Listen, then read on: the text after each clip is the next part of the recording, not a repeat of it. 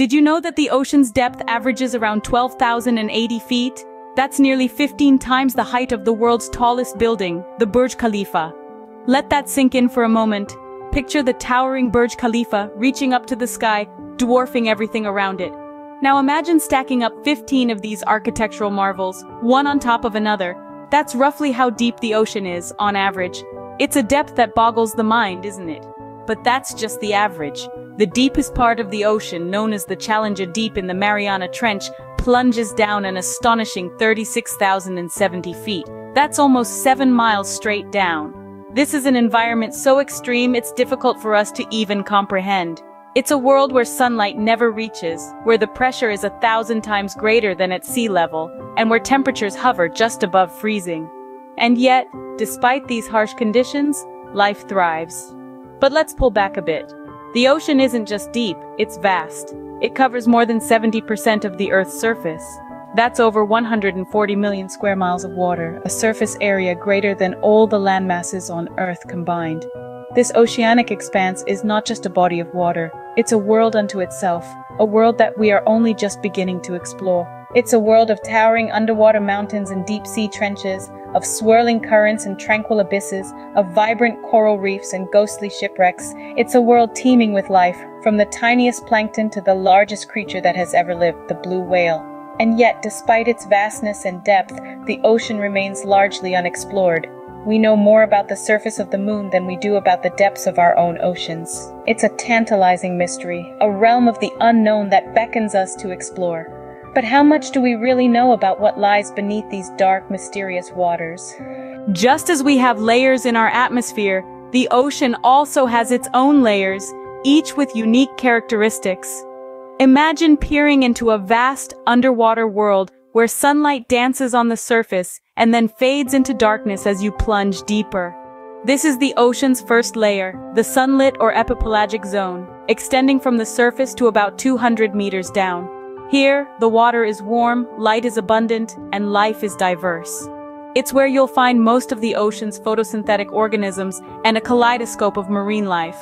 Below the sunlit world lies the twilight or mesopelagic zone, stretching from 200 meters to around 1,000 meters. The sunlight here is faint, making it a dim, twilight world. The temperature drops significantly, and the pressure increases. Despite the harsh conditions, life still thrives here, with creatures like swordfish, squid, and certain species of whales calling it home. Now, we descend into the dark or bathypelagic zone, reaching from 1,000 to 4,000 meters deep. Here, in perpetual darkness, the pressure is immense and the temperatures hover just above freezing. It's a world of strange and wonderful creatures, adapted to survive in these extreme conditions. Further down, we find the abyssal or abyssopelagic zone, ranging from 4,000 to 6,000 meters. The name abyss comes from a Greek word meaning bottomless. The pressure here is crushing and the temperature is near freezing. Yet surprisingly, life persists in this alien landscape. Finally, we reach the ocean's deepest layer, the Hadal zone, named after Hades, the ancient Greek god of the underworld. This zone begins at 6,000 meters and extends to the deepest parts of the ocean, such as the Mariana Trench. Here, in this pitch-black world, the pressure is 1,000 times that at sea level, and the temperature hovers just above freezing. Life here is sparse, but incredibly resilient. As we go deeper, the conditions become more extreme and less hospitable to life as we know it. Yet every layer of the ocean, from the sunlit surface to the pitch-dark abyss, teems with life, revealing the remarkable adaptability of nature. Imagine carrying 50 jumbo jets on your shoulders. That's the kind of pressure you'd experience in the Mariana Trench, the deepest point in the ocean. Plunging into the depths of the ocean, we encounter a world that's very different from our own. Here, the pressure is an omnipresent force, a relentless oppressor that can crush the unprepared in an instant. With every meter we descend, the weight of the water above us increases, adding approximately 1 atmosphere of pressure for every 10 meters we go down. This pressure is so intense, it's over 1,000 times greater than at sea level. Now, think about this. The human body is not designed to withstand such pressures. At these depths, the pressure is so immense that it can compress our bodies, squeezing our lungs and other air-filled spaces, and potentially causing serious harm or even death. It's like being squeezed in a giant, unseen vice. But it's not just us humans who struggle with these conditions. Most life forms on Earth would find it impossible to survive here. The extreme pressure, combined with the cold temperatures and lack of light, creates an environment that's hostile to most known forms of life. However, nature is full of surprises. Despite these seemingly insurmountable challenges, life exists even here, in the deep sea's pressure cooker. Creatures like the fang-toothed fish, the giant squid, and the Dumbo octopus have evolved incredible adaptations to survive in this high-pressure world. They've developed flexible bodies and often lack air-filled spaces that could be compressed under pressure. It's a testament to the resilience and adaptability of life, showing us that even in the harshest of conditions, life can find a way to thrive. It's a stark reminder of the incredible diversity and tenacity of life on our planet, and a humbling reflection of our own fragility in the face of nature's might. Yet even in these extreme conditions, life finds a way. Beyond a certain depth, sunlight cannot penetrate the ocean, plunging it into eternal darkness. This is where we find ourselves now, in the deep, dark, and freezing abyss of the ocean. It's a realm so far removed from our everyday experience that it might as well be another planet. Imagine a world where the sun never shines, where the blackness is so complete that it's like being wrapped in an endless inky cloak. This is the reality in the deep ocean, a place where sunlight's warming rays and illuminating glow are replaced by a chilling, perpetual night. The absence of light isn't just about darkness, though. It's about the cold. Without the sun's heat, temperatures here drop to just above freezing. You might think that life in such extreme conditions would be impossible, but the deep ocean isn't a barren wasteland. Far from it. Life here has just had to adapt in extraordinary ways to survive. Creatures have evolved to withstand the freezing cold, the crushing pressure, and the utter darkness. They've become masters of a world that would seem utterly hostile to us. But let's not forget about the cold. It's not just chilly down here, it's downright freezing.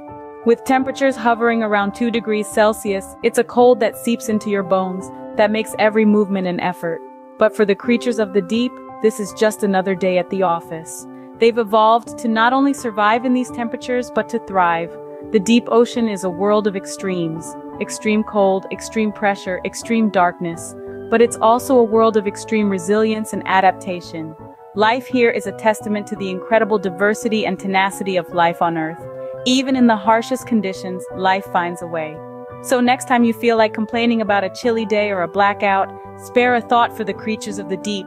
They're living in a world that's in perpetual darkness and freezing cold, and yet they're surviving.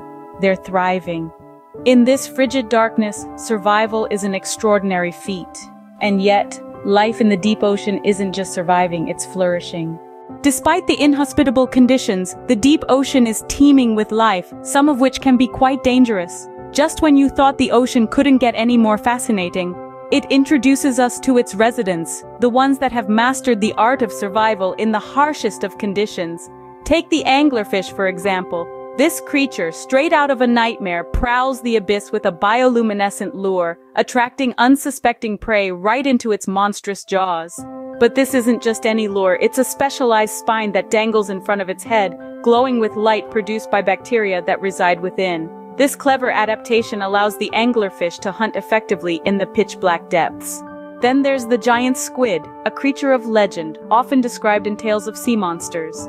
With eyes the size of dinner plates and tentacles that can reach up to 33 feet, the giant squid is a formidable predator. It uses its 2 extra-long feeding tentacles to catch prey, and then pulls it towards its beak-like mouth. Despite its size, the giant squid remains elusive, with most of what we know coming from specimens washed ashore or caught by fishermen. These creatures, along with many others, have developed unique adaptations to survive in the deep ocean. They've evolved to withstand the extreme pressure, the freezing temperatures, and the lack of sunlight.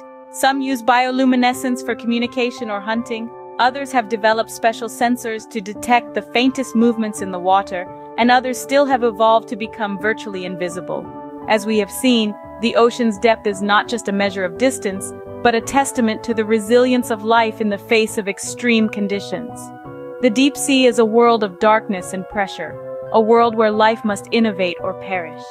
It's a world that reminds us of the incredible adaptability of the life forms on our planet, and of the mysteries that still lie waiting to be discovered.